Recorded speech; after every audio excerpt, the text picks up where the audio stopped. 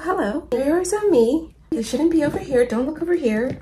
That's for the upcoming video. Today's video is about the worst things these luxury brands can do to us, their clients who spend our hard-earned coins with them. Yes?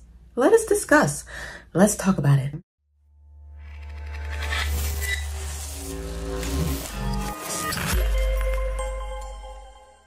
Hey everybody, it's your girl Kenysha. Welcome back to my channel. If you are new here, welcome. If you're not new, welcome back, my loves. Welcome back. I was reading through this Reddit and I kid you not, I couldn't help but pause on this one because I was like, yes, girl, I completely agree with you. There's no way I should be spending $3,000 on my coin, let alone $9,000 with Louis Vuitton. It's not in mint perfect condition. Yes, I completely concur. So I just wanted to think about what are some of the things that drive us absolutely bonkers. I'm talking blows our mind, right? Right, blows our mind when it comes to, girl, what kind of quality is this? They must be joking. Feel free to drop your comments. Drop your comments. Let's go through it. Let's go through it. Right now, I have 8 on the top of my head that I want to talk about. And the number 1 we will discuss at the end. So starting with number 8. Girl, there is nothing I hate more than chipped hardware. There's nothing I hate more. When my hardware is chipping or it's wearing, I'm like, so this is what they're talking about when they say back in the day, Chanel was made out of actual real gold plate, like real gold, versus today, the bags you can see underneath the tarnishing. And girl, you better be careful buying that costume jewelry because you don't want to be wearing that stuff around your neck and it's turning green. No. So those are the signs. Those are signs of the times.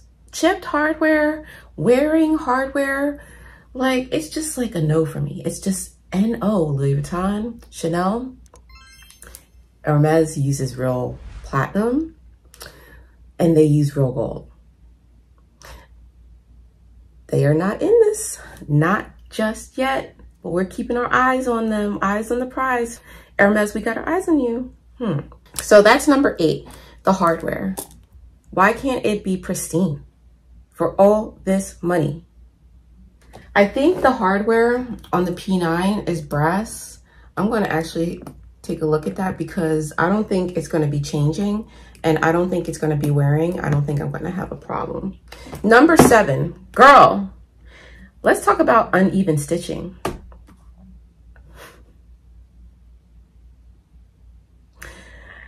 If the machines are doing it, it should be perfect, right? Because we no longer believe the stories and the headlines that say that people are doing this, right? If people are doing it and human error, then the quality control's gotta be done, right? Girl, am I missing something? Tell me. Tell me. Hello? Friends? Luxury besties, am I missing something?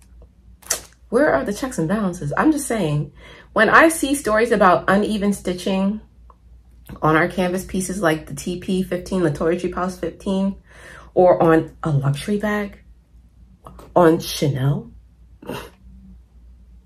yes, my eyes have to roll. And yes, I have to look with incredulity, like, say it ain't so. What is happening? No. So uneven stitching, what do we think about that one? That's definitely up there, is it not? These are in the realm of top 10, I've come out with 8. So again, I'm like, what's another 2, you guys? Like, you guys are like me. You're picky. If you're in this community, we are securing the bags and our coins. Because on that note, if you would like a Portland Leather Goods bag, I am giving away a saddlebag and a tote bag. The saddlebag is in honey. The tote bag is in the color biscuit, and they are free. If you're interested, sign up at my website at the description down below. If you want to go ahead and boost yourself and have an early retirement because you guys are securing your money as well as your luxury bags, then you better be following, subscribe and follow. Yes, girl, I decided I'm going to start promoting myself here. I got my own LLC and my own business. Your girl's just going to start promoting herself. Go to wilomilo.com. It's called Week in the Life of, Month in the Life of a Luxury Thriver for a reason. Let's get back to it. All right, back to the video. Number 6, girl, popped threads.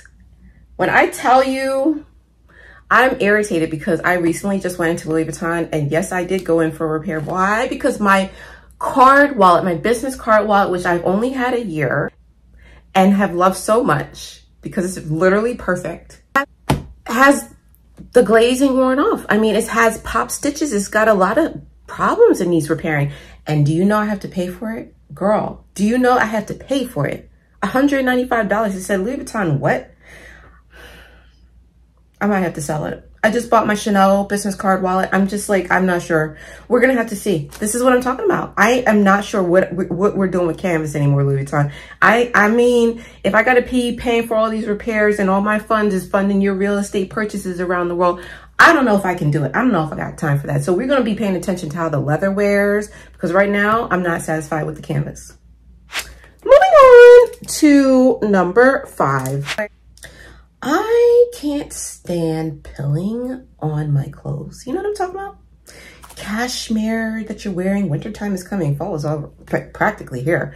And I'm about to start pulling out my cashmere sweaters. And one thing I can say I can't stand is when those little balls of fuzz start pilling up and balling up everywhere. And then I got to start scraping them off and pulling them off. No, that's just like ridiculous on luxury quality outfits, like ready to wear. I don't want to see it. I don't want to see it happening. And you know, there's a lot of cashmere in ready to wear, and you know, cashmere has different levels to it. Those prices, they can be anywhere from $99 to thousands of dollars, $3,000, $5,000. And yes, girl, I do know. Okay, so I'm just saying, I had better not see any pilling on my $5,000 Hermès cashmere overcoat, as well as my J. Crew cashmere hoodies that you guys normally see me wear when the winter comes. You're gonna see, I'm gonna show you. There's no balling, there's no pilling. You know why? Because it's high quality cashmere. And I pay money for these luxury brands, and my lower, lesser expensive outfits are not pilling. Those clothes better wear well. They better hold up. That's what I'm saying. That's the worst thing. We're talking about the worst thing these brands that take our money can do to us, right? Okay. We better not see any pilling on our clothes. You guys better report. Start reporting, because we know what to stay away from. This is where we save our money, okay? And we put it into the right channels. Number 4. Girl, I can't stand no feet on bags. And the reason why this is actually really starting to irk me more and more, Louis Vuitton, is because when I see Tory Burch, Rebecca Minkoff, and Michael Kors coach with feet on their bags for $300 bags, $500 bags, $100 bags or less, there is no excuse. There's literally no excuse. When the slouchy bag from Louis Vuitton is coming out and your girl wants to purchase it, is in the store, literally trying it on, and everything about the bag is perfection except for the naked bottom. The bottom is naked. There's no feet, and it costs over $2,000 Louis Vuitton. It costs $2,550 for the MM, $2,450 for the PM. Why are you coming short, falling short of not adding feet to this bag? I feel like there is literally no longer any excuse, okay? And I don't want to have to parent you guys, because you should start getting the message by now, but I'm going to tell you with my money. I really like that bag, but I'm not buying it. I am not buying it. And I'm not sure what we're going to do about these Speedy bags, because I really like the P9, but honestly, it's irking me having no feet on the bottom of my bag. Same thing with the Mezzo and the Piano, the newly released canvas bags. They're beautiful. They are old school, but modernized, Louis Vuitton. Modernize. Like the Cité of old, I don't think it had feet of old. The modern version has feet, and I love it. This new slouchy could have been the modern day version of the delightful and the graceful and the artsy, just by adding some feet to it. I'm not sure what to say. I'm disappointed. Moving on. When the zippers don't work. When the zipper, girl, isn't smooth. Now, I don't usually encounter this with Louis Vuitton at all, I'm gonna say, so we're not gonna put this on them. I don't typically have that experience. However, I have heard other people have had that experience with Louis Vuitton zippers as well as other brands. So my suggestion is to make sure that the zipper works, because one thing we're not going to do is be replacing zippers. Again, the one I had to replace for my coin pouch is $195 Louis Vuitton. Like, what, girl? Girl, I can only imagine what it would cost to replace the P9 Speedy zipper, okay? $5.99, girl. No, we don't got time for that. So just make sure your zippers work. We want it smooth like butter, okay? All right, moving on. Number 2. Ugh, I can't stand poor quality. What is poor quality? If you have not had the pleasure of watching my Neverfull BB unboxing, please go do. You will be in for a specific phenomenal treat of poor quality control. All right?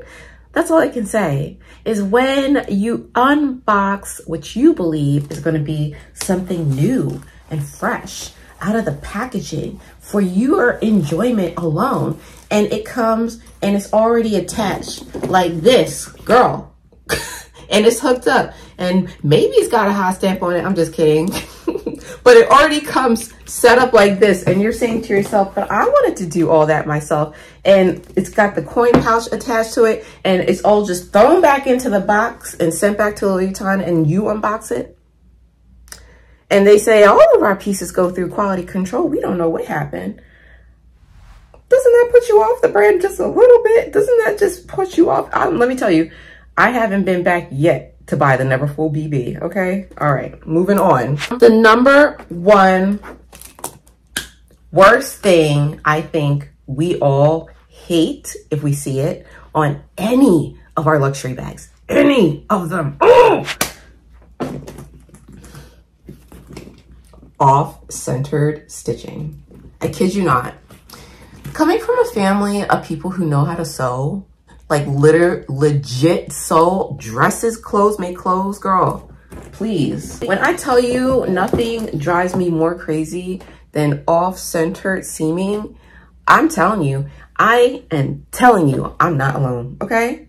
Thank God I am not alone. Came across a story on Reddit, and that's the reason why I'm actually making this video. This is like the inspiration, is I could not help but agree with this lady. Like, yes, girl, for real. How could you release that P9 Speedy Louis Vuitton with that off-center stitching like that? It looks horrendous. Everything about her experience was perfect, Louis Vuitton, until she got to the bottom of the bag and she had to see what?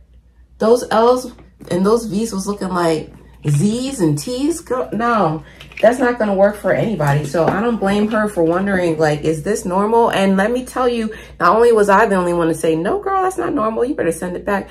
Everybody else agreed. Now, the problem is these bags are rare. What's the likelihood she'll be able to get another one? I don't know. But honestly, for all that money, Louis Vuitton, what were you thinking? What are you doing to our experience? That is not her fault. She shouldn't even be put in that position to make that decision, in my opinion. So what would you do? We're gonna end it here. And if you love this video, please like and subscribe and stay tuned to my next video, girl. Yes, we have a double Louis Vuitton unboxing, and it's such a treat. Literally.